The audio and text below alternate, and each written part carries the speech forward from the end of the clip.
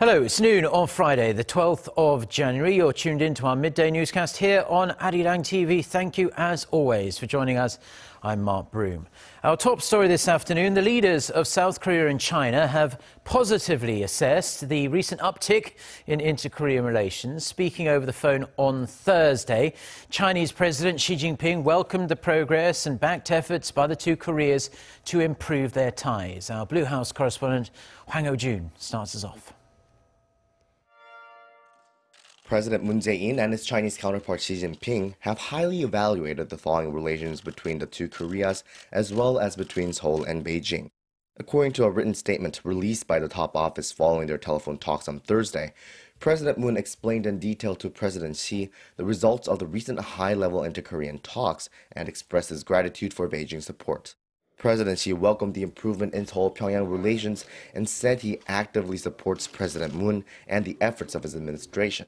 President Xi also stressed any improvement in the relationship between Seoul and Pyongyang must coincide with the process of denuclearization.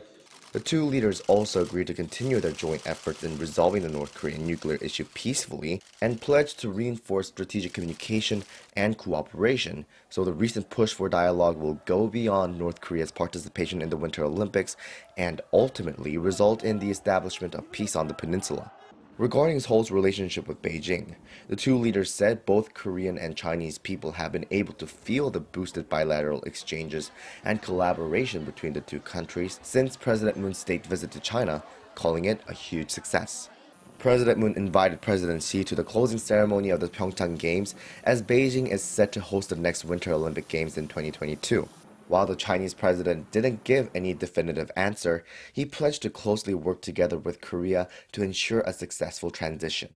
Thursday's phone call was the second phone conversation between the two leaders since President Moon took office in May, and the first since the South Korean leader made a state visit to China last month. Hwang Hojun, Arirang News.